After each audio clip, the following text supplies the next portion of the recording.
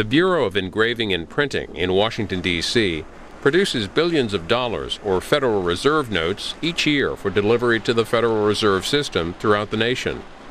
The Bureau is part of the U.S. Department of Treasury and has currency production facilities in Washington, D.C. and Fort Worth, Texas. C-SPAN visited the Bureau of Engraving and Printing to learn about the process of creating currency and the craft of engraving. My name is James Brent. I'm chief in the Office of Engraving, and I've been in the office for 3 years, at the Bureau for 20 years. The Bureau of Engraving and Printing is responsible for the development and production of United States currency notes. As its primary function or primary mission, the Bureau prints and processes billions of United States Federal Reserve notes for delivery to the Federal Reserve System. Orders are received from the Federal Reserve Board on an annual basis. The Federal Reserve ultimately makes the decision on when notes go into circulation that are provided by the Bureau of Engraving and Printing. The Bureau is also responsible for redemption of mutilated currency. It's a service that's offered to the general public in which currency that's been mutilated can be returned in and redeemed for the appropriate value established by the Bureau. The Bureau is also responsible for updating. This is in conjunction with the Federal Reserve Board, United States Secret Service, updating currency every 7 to 10 years, adding additional security features to help thwart counterfeiting. One of the good things about working at the Bureau is it's fascinating to think every day that what we produce here touches everybody. At some point in time, everybody comes in contact with paper currency, and it's just fascinating to be a part of that every day. Also, a good part of working at the Bureau is the people. There's a great deal of pride in the crafts and non-craft labor personnel that work here. My name is Joseph Bongiorno. I've been with the Bureau for about 21 years. I'm a plate printer. I started out in currency, went to stamps. We no longer do stamps, but I'm now in the miscellaneous department, which we do a lot of hand printing, and we do demonstrations on showing how the money used to be printed from 1862 to 1929, all by hand. This is called a spider press. We used to have 600 of them. They used to be in the red brick building up on the corner. At that time, we had about 8,000 employees. We had 600 presses. Each press was manned with 2 people. The printer does the whole inking process. We usually had a lady or somebody else on there stay clean to put the paper on, take the paper off. It's a very time-consuming process. When they printed the currency like this back in the 1800s all the way to 1929, a good day's work for each printer was like 75 sheets a day, printing 8 bills on a plate. A super day was about 100 sheets, and they got paid piecework. If it wasn't good work, they didn't get paid for it. I'm Franklin Noll, and I'm the Historical Consultant to the Bureau of Engraving and Printing. The Bureau was interesting in that it was an early employer of women. Unlike other banknote companies or other institutions of the time, about 50% of the workforce was female. And often women were seen as naturally suited to this task, as it involved cutting things with scissors and wrapping things up, and various other 19th century attitudes towards women. But they were also, once they got inside the Bureau, they started to do what would be considered hard industrial work. They're running presses.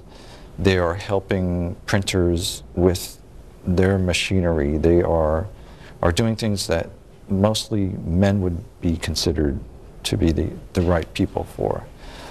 They would do heavy lifting, and there was really some tough, brutal work that they had to do in at times, bad conditions. Of course, the 1880 building, no air conditioning. It's August in Washington. The main press room, as everything was done by hand, the ink was rolled out by hand. The ink had to be heated. So every pressman had a small gas heater.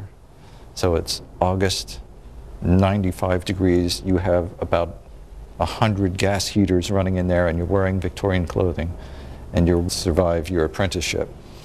But mostly they were, if you got inside and could do the work, you were paid well, and a lot of women and men spent decades in here. They would spend 20 to 40 years doing the same job because it was a good job, and they got treated well. You'll also see, even in the photographs at the time, you'll see African Americans in various jobs, and they are mentioned from the very beginning inside the Bureau. At the very first year or two, you would see African Americans in the usual jobs that they could get at the time, cleaning, things like that. But soon they moved into processing roles, such as cutting apart currency or wrapping up currency or moving currency around. And they would stay here for a long time and start to move into management positions. So it was it's a very interesting place, the Bureau. It's kind of always ahead of the rest of society. I'm not sure why that is, unless it's because it's a closed world onto its own and different rules apply. But it's always been ahead in the hiring of women and minorities and them taking leadership positions within the organization. Security was very strict, and it still is. In the early years of the Bureau, because you had printing plates, currency and such floating around, when you got into work in the morning, everybody got locked in. You did everything inside the building. You ate. If you wanted to smoke, you went up on the roof and you smoked, and you wouldn't be let out at the end of the day until everything was accounted for. If something was missing, you were required to pay for it. If currency disappeared, you and your mates had to pay for it. And that went until, I think, the early 20th century. That was the rule. And you'll see on the main building, which is across the street from us, 2 terraces where people would spend their break times because they were locked in. And it was considered cutting-edge technology for the day to have individual terraces for your employees. About how many people work here?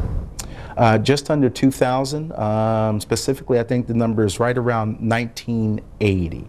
This is a combination of craft and non-craft employees. These employees are located we have 2 facilities. There's a facility in Fort Worth, Texas, which we refer to as the Western Currency Facility. And obviously the facility that we're at today is the DC Currency Facility. The currency order is split between both facilities. Normally it's about 60% in Fort Worth, 40% in DC. That varies from year to year depending on what denominations are requested and what the volume of the order is. My name is Gary Slaght. I'm a banknote engraver here at the Bureau of Engraving and Printing. I'm in my 38th year of service, and this is what I do here. I inspect and manufacture U.S. currency plates. Today I'm just inspecting a new $100 note, new $100 plate. This is a real currency plate. This is the $100 face next-gen currency that we're in the process of printing now. There's 32 notes on this sheet. It prints a 32-note sheet. This plate will get approximately 800,000 impressions off of it before it wears, and on a regular basis we continue to make plates. 1s, 5s, 10s, 50s, 20s, 100s, faces and backs. So it's inspected 4 times before it actually gets to the press rather, I'm sorry. And it's inspected before it's chrome, after it's chrome like it is now, after it's bent, and when it goes on the press. So every note is exactly the same. It comes from one master die, which is a note, one singular note. And the Secret Service would, it's very important for them to have every piece of currency exactly the same to beat the counterfeiting that goes on in this day and age. This plate I'll work on about 2.5 hours. I'll look at each note, line for line, cut for cut, and make sure that there's no imperfections in this plate. I'll look at it with this glass here. This glass is about a 3.5 magnification. I will look through it and go over the note and look for any scratches that could print. If they print, then that note will have to be taken out. The sheet may have to be taken out. The plate may have to be taken off the press, which is like in any other factory. When you shut down the press or you stop working, time is money. So you're looking for scratches, not necessarily imperfections in the lines? Well, the imperfections are the scratches. Yes, I'm looking for scratches or any imperfection that may not have worked out in the electrolytic process in the plate making. So it's a combination of both. Those scratches would end up taking in ink and they would print. This is an intaglio plate, which is the main premise of our security. It's below the surface. The ink is put in the plate. It's rubbed into the plate. It's polished off by a polishing paper on the polishing wipers on the press, and the ink is drawn out of the paper, out of the engraving, and onto the paper. That's why our currency has a tactility to it that's different than regular newsprint paper or magazine paper or writing paper. We use 100% linen paper from the Crane Paper Company. This process is called intaglio printing, which is an Italian word that means beneath the surface. And the reason we say it's beneath the surface because this is a hand engraved plate. One of our engravers across the street took over 4 months to dig this image into the steel. This is just for demonstration purposes, and it's a photo of the Capitol, which we do a lot of printing on souvenir cards, and we sell them over there at the souvenir desk. This process is very time consuming. Printer takes this heavy base ink, covers the complete image over. This process I'm showing you, you only get one print, and then you got to do it all over again for the next one. It's a very time consuming process. Printer covers the complete image over with ink. As he scrapes the ink off, he's pushing the ink down inside the engraving. Every printer had a ball of this cloth on his press. This is actually used in the clothing industry for like hoop skirts and things. It's called crinoline. It's a very coarse material. It has to be coarse just to glide over top the engraving. You cannot use no fine material. It would pull the ink right out of the engraving. Just the weight of my hand, I go over top the engraving. You can see it cleans most of the ink off of there. There's still some ink residue on there. It still needs some more cleaning. Every printer had a ball of this chalk on his press. Puts that chalk on the palm of his hand. What it does, it creates a barrier between the palm of his hand and the ink on the plate, because now he has to smooth the ink down inside the engraving with the palm of his hand, and the rest of the ink residue comes off on his hand. He actually polishes the plate with the palm of his hand.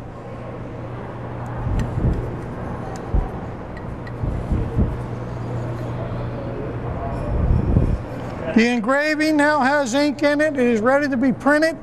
You're going to get one print, and then you got to do the whole process all over again to get another one. Printer takes the plate, positions it in the press where he needs it to be.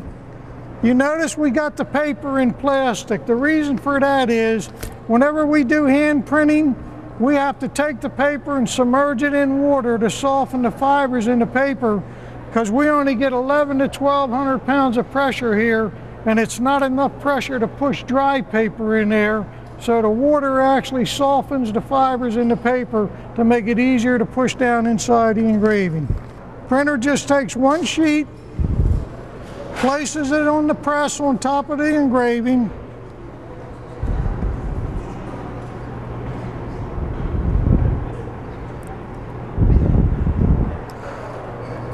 all I'm doing is pulling the handle around, and the pressure is pushing the paper down inside the engraving.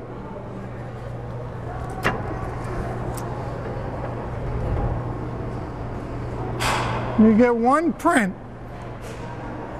This particular engraving is a photo of the Capitol, has 200 people in it, has a couple horses, dogs, carriages, It's a pretty impressive engraving. Every sheet that's printed, and even today when we do this kind of printing upstairs, we print a lot of documents and securities for the White House. For every sheet that's printed by hand, because you're dealing with wet paper, it's put on a piece of cardboard, a piece of craft paper, a piece of cardboard. At the end of the day, whatever was run on the press, we take it out of the cardboard and craft paper, put it on fresh cardboard. We stack it up in piles, put 400 pounds of weights on it. Has to sit for at least a week to dry before we can go ahead and print the other side of the money.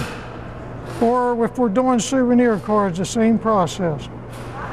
And that's the history of how they used to print the money from 1862 to 1929, and we still do this printing just about every day upstairs. Roughly how much money is produced here in a given day? An amazing amount.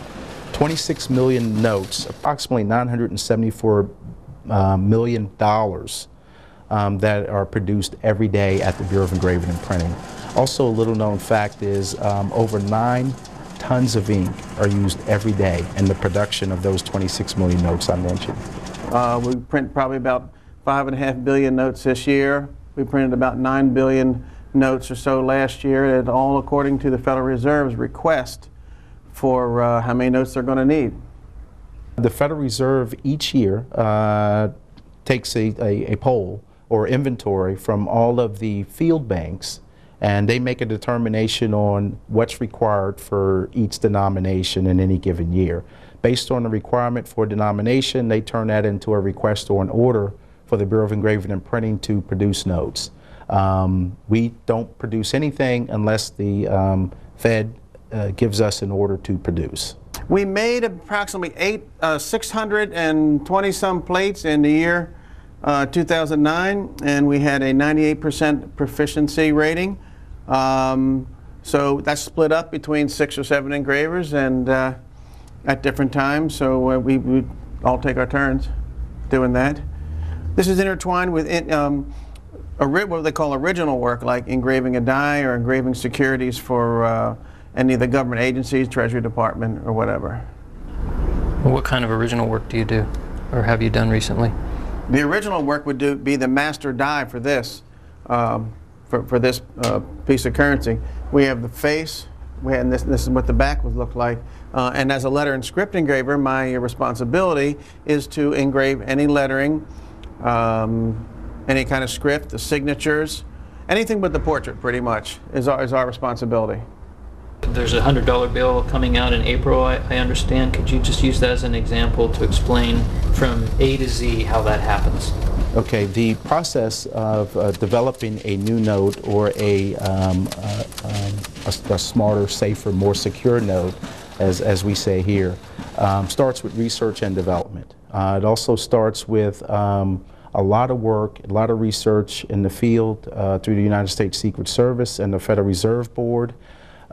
There is a group actually established, the Advanced Counterfeit Deterrent Group, that makes decisions as a, collectively, makes decisions on additional features and enhancements based on feedback in the field when it comes to counterfeiting. That research and development process can take anywhere from 3 to 5 years. The Bureau of Engraving and Printing has committed to updating currency denominations every 7 to 10 years to stay ahead of counterfeiting. Once a decision has been made on all the final features and the Bureau has completed all of the research and development and testing of these features on its equipment, the production process begins. That production process consists of plate printing, which is the actual printing of the image, 32 subject image, on the back of a blank currency sheet. We wait 72 hours and then we print the faces of that same sheet. The notes are then inspected at our mechanical exam or automated inspection area, inspected for any defects or any flaws that they come in contact with. From that point, after inspection, the good notes, the good sheets go forward to our overprinting department. And at the overprinting department, this is where the seals and the serial numbers and the 16 subject sheets are cut down to individual notes They're also packaged and bundled at this phase of the operation. Moving from the cope operation, the note will then travel to our note packaging area where it receives a final package. This is what we call the cash pack, and that consists of 16,000 notes in each pack. And this is how these are shipped out to the Federal Reserve. Finally, after that final packaging, the notes travel to one of several Federal Reserve vaults that we have here in the building, where they will stay until the Federal Reserve places an order for a specific denomination of notes. We have a set of designers. We're all in the same union, Local 32 Banknote Engravers Guild. The designers create the design. It would be something along the lines of this. From that design, the Treasury Department okays it, if they like it. Then we go forward and we start engraving a new plate or new die for whatever the subject could be. A note like this could take anywhere from 6 to 9 months to do from scratch, which is a single one-up piece. It's usually on 1/4-inch steel, and from that, impressions are made from it by a group called the siderographers. It's another craft unto itself, siderography, and they are able to duplicate a note from one to many. So that way every single note, like I said before, is exactly the same. Everything we engrave is engraved backwards. We use a tool that is called a graver. It basically looks like this, the same way a plow might furrow through the earth and cut a V shape. We're displacing metal. That metal in turn is obviously three-dimensional below the surface, filled with ink, and then used for printing purposes. Paul Revere used the same tools that I'm using today. That's called a graver. This is called a burnisher. This is for taking out scratches or marking something in. There's no ink in it. You know, it looks like a pen, but you can burnish out a scratch by going back over it and hopefully repair a plate so it can be used for printing. Well, these are a variety of tools that we use, different burnishers, different size points, different measuring devices, gauges. This is a flat tool where this is a graver which cuts a V-shaped line. This one, and this. This is a flat tool which cuts a bottom square cut line, and it's just a different style tool. And you can see we have several tools, and everyone seems to have its own little job. It's hard to describe and right off bat, but every tool does have its own design for certain applications. This here is a stone. That's an Indian stone. And it's used for if we have to scrape something out and re-engrave it or repair something. This stone is used quite often. This is a burnisher. Here, another style burnisher. This burnisher here was given to me by my instructor, and his father made this burnisher. So it's a long line of engravers using this particular tool. It's probably over 100 years old. The engraving craft in itself, there's a lot of family that through years of engraving. There was a picture engraver here, and he had a father and a grandfather who both had 50 years of service, and he has since retired too, Mr. Archer. And my father was a plate printer. My mother actually worked on a press at the Security Banknote in Philadelphia before my father came here in 1950. My brother works here. And there's several generations of people in a lot of the crafts at the Bureau of Engraving and Printing that have relatives and have a history. The original engravers actually worked across the street in the red brick building on 14th and Independence there, and they worked by the North Light. So when they worked by the North Light, before electricity, they worked by the North Light on the top floor of the old building there. They were facing the north, and they had opaque glass in their up to the windows, and it would filter the light, and they worked by natural light. So how old is this? Does this desk go back? This bench is probably 100 years old. These benches are old. I mean, they're old metal benches, and this is the only one I've ever had. We'll show you. This is just an example, but we would use a piece of acetate that looks like this. We would trace over our model that may look something like this, but actual size. And we're able to put that down on here by using some transfer wax, and you burnish it down. From that point forward, we draw it in by hand, and we get it perfect to where we need it, and then you don't cut with the graver and make it a three-dimensional until the very end. So it's all drawn in by hand initially until it gets to the point where it can be cut and engraved to hold the ink.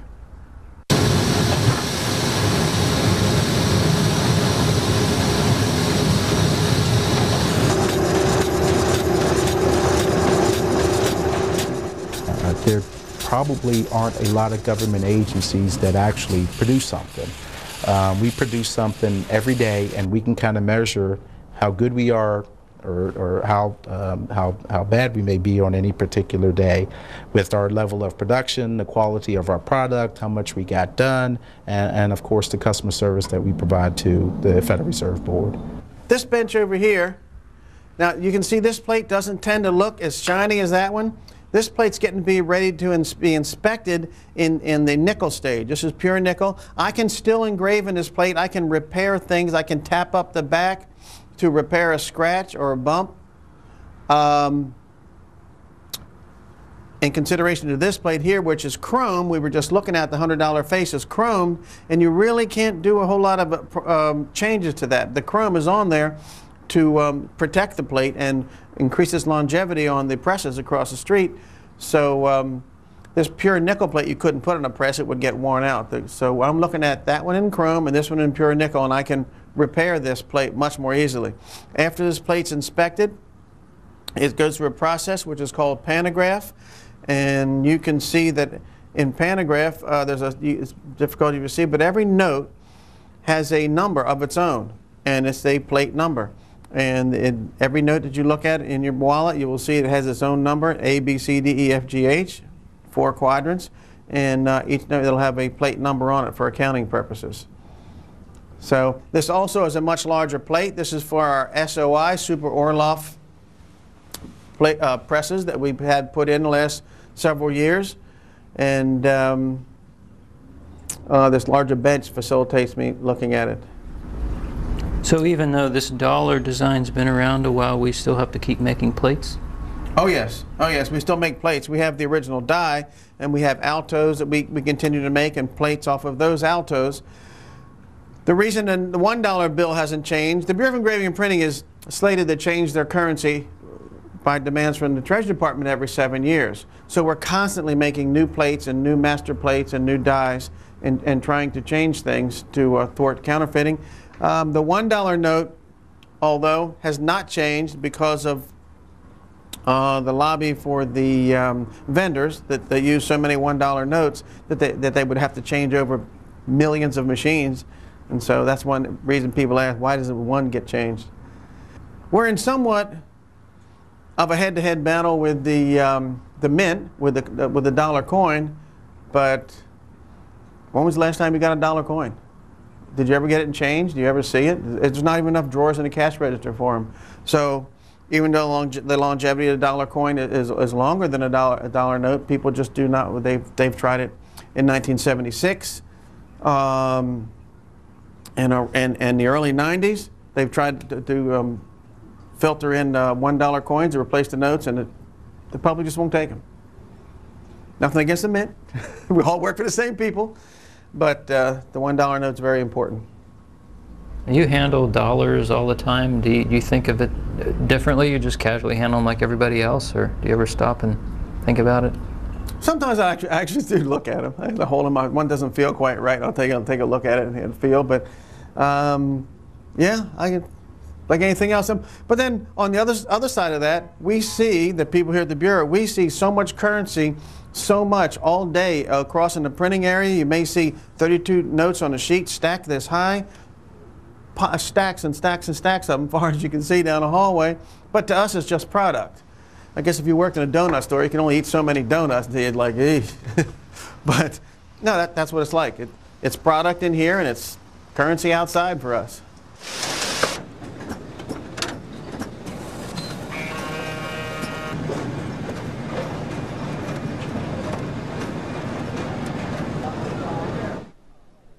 You can learn more about the Bureau of Engraving and Printing at moneyfactory.gov.